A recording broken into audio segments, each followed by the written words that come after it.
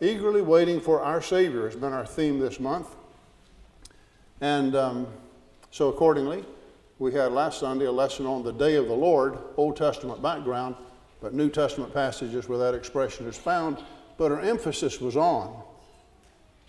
And I think we felt a little bit of surprise at just how many passages talk about looking forward to this, eagerly waiting this, and the idea of expectation and desiring this. And so that we saw that God wants us to look at this as something that with His help we're fully prepared for and we're not fearful about. That is 1 John 4:17 says that we may appear on the day of judgment without fear, with boldness. And so we saw that as we looked at the day of the Lord. And then last Sunday evening we talked about events that will transpire at the second coming. And again, just going through the scriptures dealing with that. This morning we were privileged to talk about heaven, how beautiful heaven must be, but what makes heaven beautiful? And so we explored that. Tonight I want to look at a question that I think probably all of us have had, and we want to know what the Bible teaches, since we're talking about the doctrine of last things and what will occur with the Lord's coming.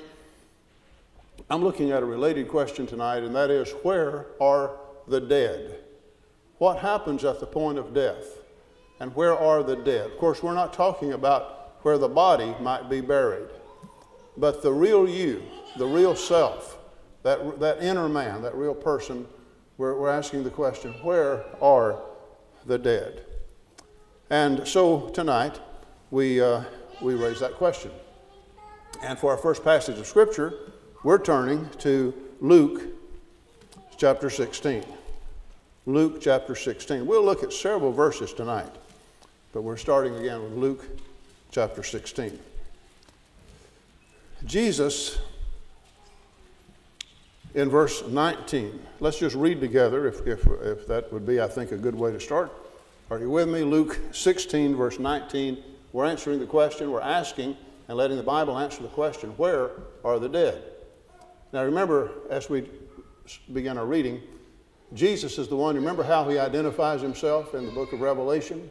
That He's the one that has the keys of death and Hades. So He knows about death and Hades. He is the one that has overcome death and given us the victory.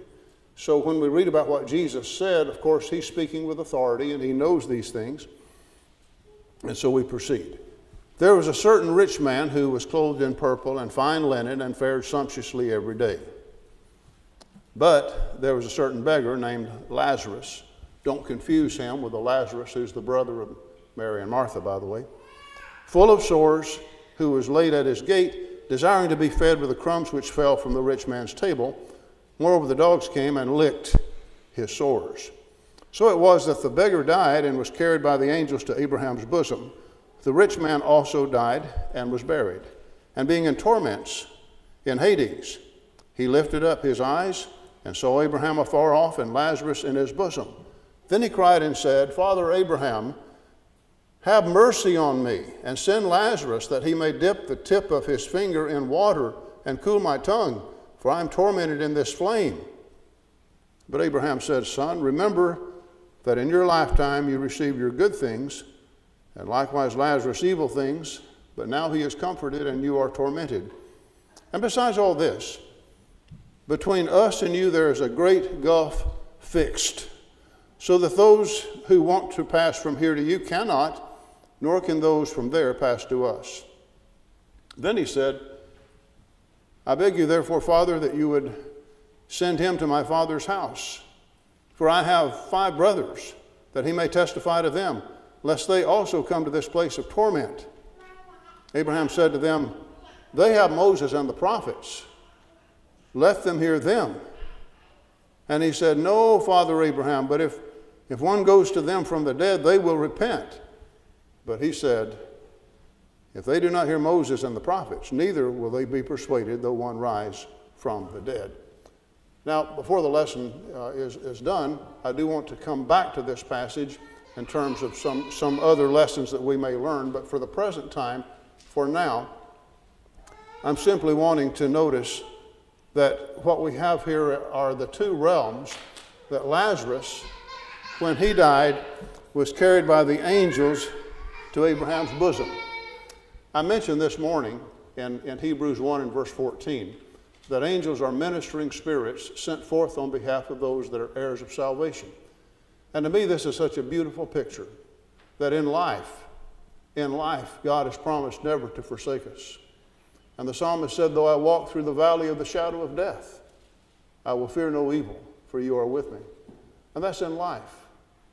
But in death, what comfort there is in that we're never left alone, that God sends his angels. And so the angels carried him to this place, Abraham's bosom, a place of paradise. On the other hand, the rich man, and by the way, again, you let Scripture interpret Scripture. And no Scripture is going to indicate that somebody is saved just because he's poor. And so it's not telling you. But one may be poor and be rich spiritually and make good choices, and that's what is involved. It's implicit in the passage, and we're constrained to that understanding because of other texts, of course.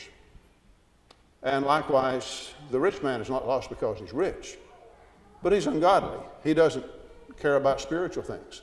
He has opportunities, for example, right there at his doorstep, so to speak, to help Lazarus, and he doesn't do any of that. And so he's living without God, and he dies without God. And it just says the rich man died and was buried.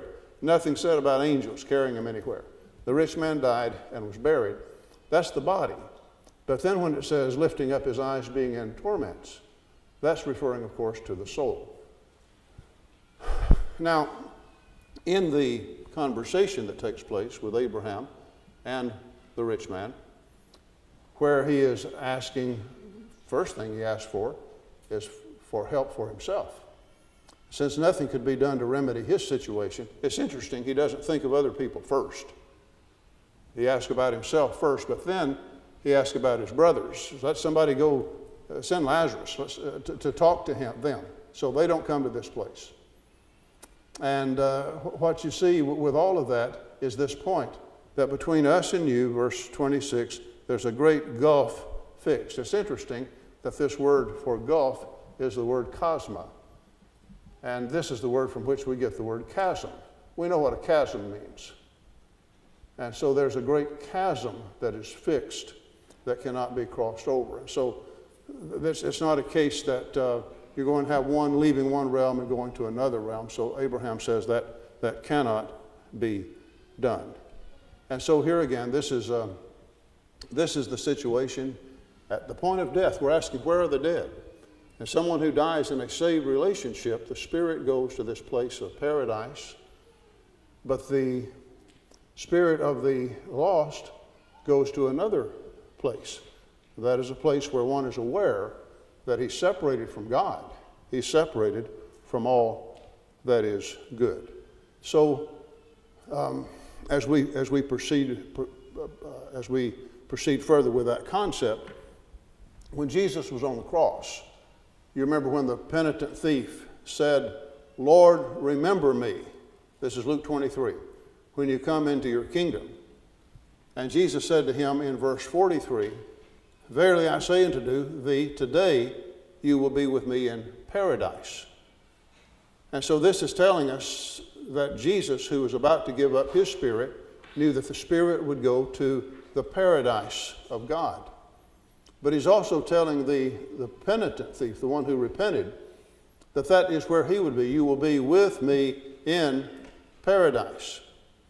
Now, interestingly, in that first gospel sermon, Peter on the day of Pentecost in Acts chapter 2 is talking about the resurrection of Christ. But when he mentions first his death, and then the fact that it was not possible for death to hold him, he quotes from the Davidic psalm of Psalm 16, that among other things had prophesied in verse 27, because you will not leave my soul in Hades, nor will you allow your Holy One to see corruption. And so this realm of Hades, the word, it's important for us to see, the word Hades just means, it's a Greek word that just means the unseen realm. It refers to the place of departed spirits. And it's the equivalent of the Hebrew word Sheol, which has the same idea. And so it doesn't tell you by itself if a person is saved or lost. I say that because the rich man lifted up his eyes in Hades, but he was in a lost condition.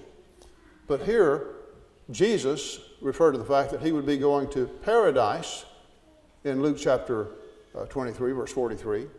And yet Peter quotes where the psalmist has said, "You will not leave my soul in Hades, nor will you suffer your Holy One to see corruption." And now I grew up cutting my teeth and memorizing from the King James translation. Many of you still use that, and it's a good translation. But you need to know, for example, right here in the King James Version, if you use that, it says, "Thou wilt not leave my soul in hell." And so what happens is that the King James translators, I just mentioned this in the passing, but the King James translators used the English word hell to describe both Gehenna, the place of punishment, but also that's what they rendered for the word Hades. And that's not a problem, just so you know what it's talking about. In other words, in Acts 2, it's not saying Jesus went to hell, the place of punishment, but it's saying that he went to that realm called Hades, which of course is paradise, the paradise of God. So Jesus at his death referred to going to paradise. Peter said that this was Hades. His soul was not left in that realm, but he was raised from the dead, of course, on the third day. And there are passages that would also come into play describing this place of torment. For example, in 2 Peter 2 and verse 4.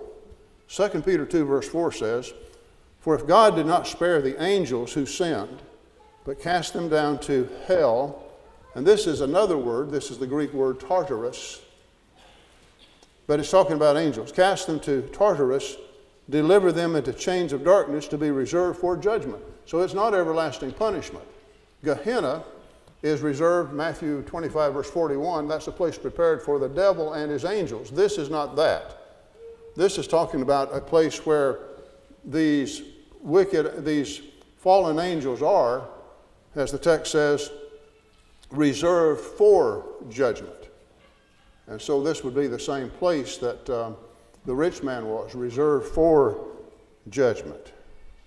And verse 9, "The Lord knows how to deliver the godly out of temptation and to reserve the unjust under punishment for the day of judgment." That is describing what this realm is for those who die in a lost condition. God reserves the unjust under punishment for the day of judgment. And very similarly, in the one chapter book of Jude, and in verse 6, Jude in verse 6, "And the angels who did not keep their proper domain but left their own habitation, he has reserved in everlasting chains under darkness for the judgment of the great day." So again, this would be commentary on Luke 16 in terms of this place where the rich man went. These passages like 2 Peter 2, Jude verse 6 help us to see what that is about. But in the lesson this month, even though what God has said about those who do not obey the gospel and what God has said about the lost is very important, and we cannot sugarcoat that. We cannot leave that out. We must preach the whole counsel of God. Yet there is a time and a place, and that's where we're coming from this month, in which what we're emphasizing is the beauty of the promises, the good things that will happen to the people of God, and what God has prepared for those who love him, for those that love his appearing. And so it's right for us to take some time, just as sometimes passages do, some passages to the exclusion of dealing with what's going to happen to the lost, such as 1 Corinthians 15, 1 Thessalonians chapter 4, are just talking about what God has in store for a child of God at the second coming.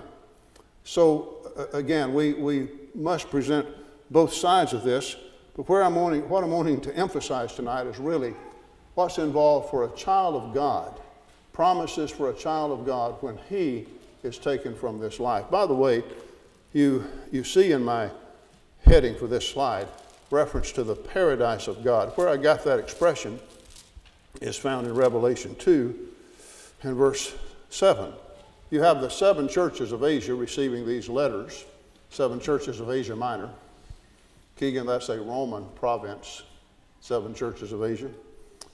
And Ephesus is the first church. The church in the city of Ephesus is the first one of the letters of the 7.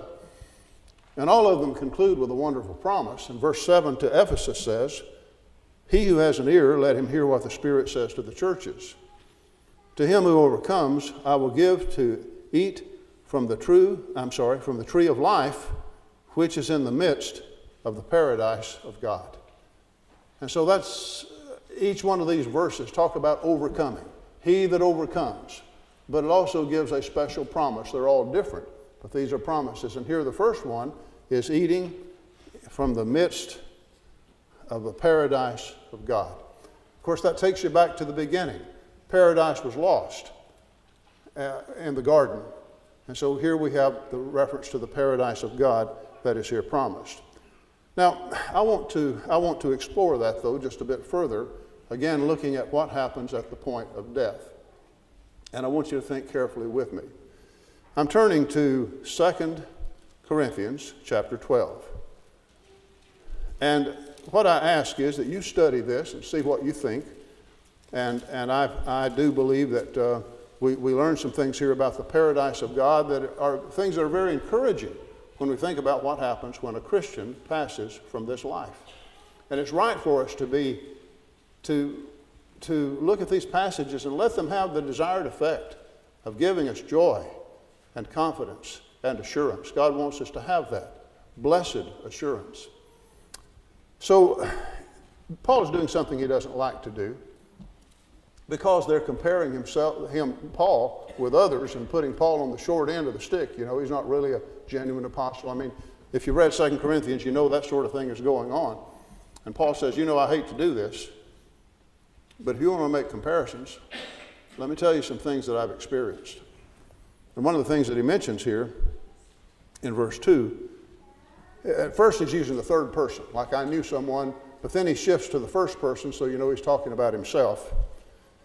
But he says in verse 2 that such a one, the latter part of verse 2, was caught up to the third heaven. And in regard to being caught up to the third heaven, in verse 4, he says how he was caught up into paradise and heard inexpressible words which is not lawful for a man to utter. And so he goes on to, again, shift to the third person, verse 7, lest I should be exalted above measure. I mean, to be caught up to the very paradise of God and see the things that he saw. And when he says it's not lawful to utter, that means he did not have permission from God to say what he saw. That's what that means. But he said that was such well, how could words fail me? A unique experience, wonderful experience, I mean, unheard of experience. And he said, actually, God sent me a messenger of Satan to buffet me, lest I should be exalted above measure. And, you know, what is implicit is, by the way, which one of you have been caught up to the third heaven? You know, you're wanting to make comparisons with the Apostle Paul, he would say, and he's inferior somehow. By the way, how many times have you experienced that? And, of course, other things as well. But so there's a context there. But I'm talking about he was caught up to the third heaven. He was caught up into paradise. I do not, first of all, I would say this. I don't believe that the word paradise is being used in different ways. I think consistently that when Paul says he was caught up into paradise, it's the same as Revelation 2, verse 7, the paradise of God. And it's the same as Luke 23, verse 43, when Jesus said, you'll be with me in paradise. I don't think we're shifting gears to some different meaning. And it's called in verse 2, the latter part, the third heaven. What does that mean? The third heaven. Well, again, to answer questions like that, we simply study the scriptures and see how the Bible uses the term. Number one, there's the first heaven. For example, in the book of Genesis, the first chapter, when it talks about the birds that God created, they're the birds of the heavens. And so the birds of, that's the atmosphere where they fly. That's the first heaven. But also in the book of Genesis, reference is made to the sun, moon, and stars that are located, they're positioned in the heavens. They're in heaven to give light by day and light by night. But that's the second heaven. The third heaven to which Paul refers here is the very paradise of God. That's the dwelling place of God. Now, what we're looking at is the very immediate presence of God and Christ when we speak of paradise. Mike Willis made this statement that I have not seen put exactly that way, but he says when God is speaking, or when Paul speaks of the intermediate state of the righteous dead, fellowship with Christ is its sole content.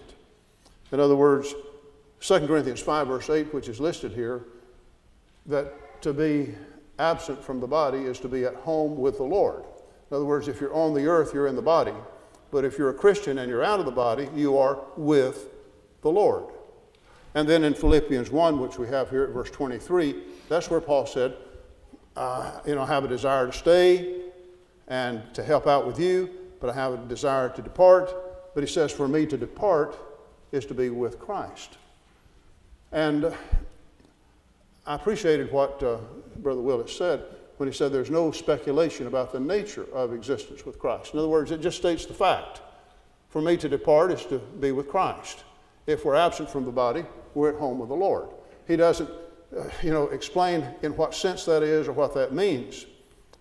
But what he's saying is it's fellowship with Christ. That's the sole content. In other words, when the child of God leaves this body, he is with the Lord. He is with Christ. He's at home with the Lord. For me to depart is to be with Christ. Let's look also in 2 Corinthians chapter 5, please. In 2 Corinthians chapter 5, Paul says here, we know that if our earthly house, that's the body, this tent is destroyed, we have a building from God, a house not made with hands, eternal in the heavens. For in this we groan, earnestly desiring to be clothed with our habitation, which is from heaven, if indeed having been clothed, we shall not be found naked. So the idea of naked here is an unclothed spirit, a disembodied spirit. It's not using the word naked in the sense of nudity in any ordinary sense like that. But it's saying at death what you have is a spirit that is unclothed because it's outside of the tent. It's outside of the body. So in verse 4, we who are in this tent groan, being burdened. We know there's something better beyond this life. But he says it's not that we just want to be unclothed. It's not that a Christian is saying, I just want to die. I just want to leave here. It's not because we want to be unclothed. That's when the spirit leaves the body. But he says what we want is to be further clothed, that mortality may be swallowed up by life. And so he continues, he who prepared us for this very thing is God, who's given us the Spirit as a guarantee. And so again, being always confident, knowing that while we're at home in the body, we're absent from the Lord. We walk by faith, not by sight. We are confident, yes, well pleased, rather to be absent from the body and to be present with the Lord. We're talking tonight about the paradise of God. And so what Paul says is, therefore we make it our aim, whether present or absent, to be well-pleasing to him. That's when you die. But then he looks ahead to the day of the resurrection and the judgment in verse 10, when he says, we must all stand before the judgment seat of Christ, that each one may receive the things done in the body according to what he's done, whether it be good or bad. And so I'm simply stressing that when we look at what happens to a Christian when he dies, these passages are telling us that if we're absent from the body, we're at home with the Lord. For me to depart is to be with Christ. That what we're doing is we're going to the paradise of God. Now, sometimes people have a problem with that. It's like, well, you mean they're in heaven already? And well, the point of it is, it's not permanent in the sense that that's the spirit that is awaiting the day of the resurrection. But to think of it as some other place where God is not, again, goes outside the bounds of Scripture. So what happens is, think in terms of the Spirit going to be with the Lord and then awaiting the resurrection. The hour is coming in which all that are in the grave shall hear his voice and shall come forth. They that have done good to the resurrection of life, they that have done evil to the resurrection of condemnation. Paul says, I believe just what the Scriptures say, the prophets say, that there will be a resurrection both of the just and of the unjust. Now, in the passage we've, I guess, referred to every lesson in Philippians chapter 3, this doesn't take away from what we said, what happens at the point of death. When Paul says our citizenship is in heaven, verse 20, from which we also eagerly wait for the Savior, the Lord Jesus Christ. So what are we doing? Remember, we're eagerly waiting for the Savior. In the meantime, if we've passed from this life, where are we? At home with the Lord, carried by the angels to Abraham's bosom. Today you will be with me in paradise. All those passages tell us where the soul departs at death. But what we're doing is we're eagerly waiting for the Savior, the Lord Jesus Christ. And so when he comes, what happens? Verse 21, he will transform our lowly body that it may be conformed to his glorious body, according to the working by which he is able to subdue all things to himself. Don't you see how this brings things together? So this is talking, it's taking up with however time the Lord delays his coming, however much time, that soul is taken care of. That soul is in the paradise of God. That soul has departed, he's at home with the Lord.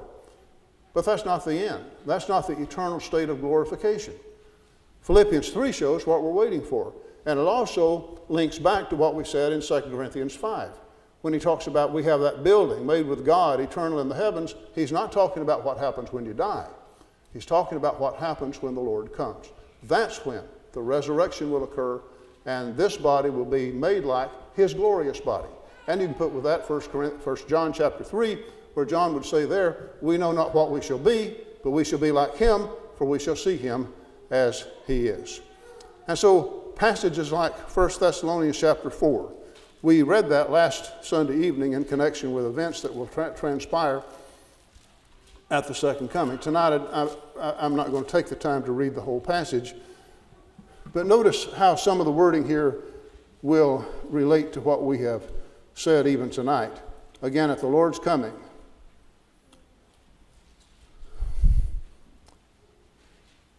the text tells us in verse 14, for if we believe that Jesus died and rose again, even so God will bring with him those who sleep in Jesus.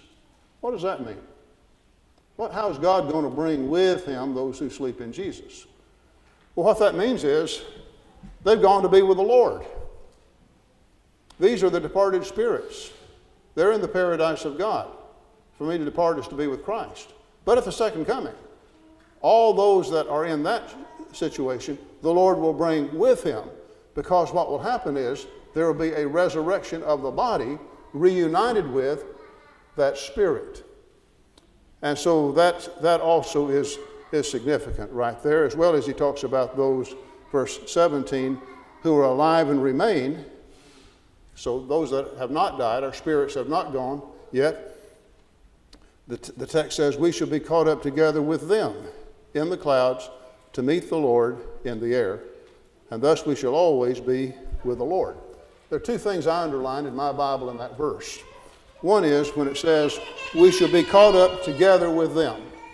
This morning I made the point that one of the things that makes heaven so attractive and so beautiful is that thought of when all God's singers get home, that we're sitting down with Abraham, Isaac, and Jacob, with those who have gone on before us, all the saints of God. And so what this text is saying is we shall be caught up, and here's what I underlined, together with them. And so that's held out as a wonderful promise. These that have passed on, their spirits are returning with the Lord to be reunited with the resurrected body, and we will be together with them. Not away from them, but with them. Second thing I underlined is, thus we shall always be with the Lord. And that's the most important thing. Remember, that's what makes heaven so attractive, being with the Lord. And so, again, passages that I'll just refer to, 1 John 3 and verse 2, and the whole chapter of 1 Corinthians 15 deals with this. But what it's talking about is what happens at the resurrection. And the body will be raised. But that spirit has been taken by the angels, we're talking about Christians, to be with the Lord. To depart is to be with Christ. Today you will be with me in paradise. And so they're awaiting the time that these passages speak of in regard to the resurrection. And of course, when the resurrection occurs, as we said last Sunday night, that's when you have, at the same time, the day of judgment. And so, again, for our purpose tonight, some of you are taking notes. If you're not, and want these, I'll be glad to share the PowerPoint with you. But passage after passage talks about, it's appointed a man wants to die, and after this the judgment. Matthew 25, verse 31, when the Son of Man shall come in his glory, and all his holy angels with him, then shall he sit upon the throne of his glory. And all the nations shall be divided before him, as a shepherd separates the sheep from the goats. And so he talks about that coming day of judgment there. We will all stand before the judgment seat of Christ to receive the things done in the body. Romans 14, Jude, verse 14 and 15, talk about that coming day of judgment. So the spirit departs to be with the Lord. On the day of the resurrection, the spirit is reunited with that new, spiritual, incorruptible, glorious body. The judgment of all then occurs. Now, I wonder what you're thinking tonight so far. Are you thinking, wow, this is pretty complex? Are you thinking that? This is upper division stuff. This is really advanced. It would be easy for us to think that.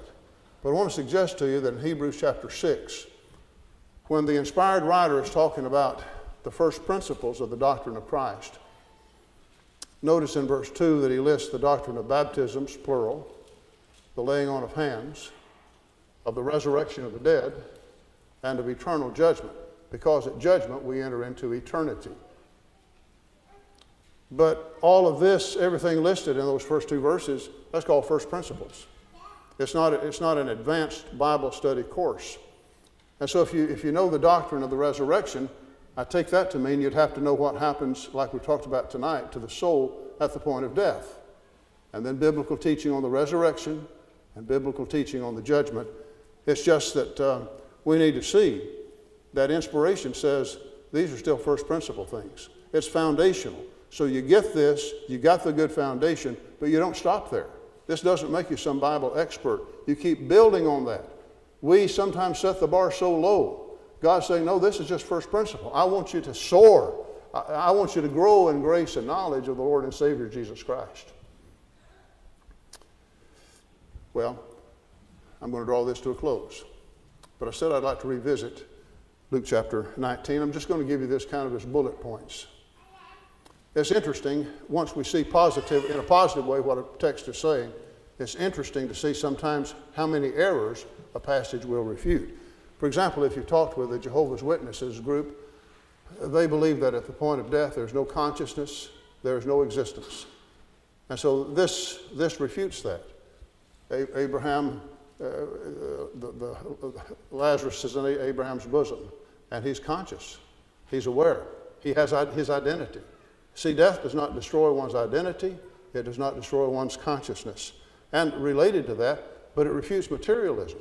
The doctrine is that which is material, that's all there is. That's not true. In fact, the most important things are not material.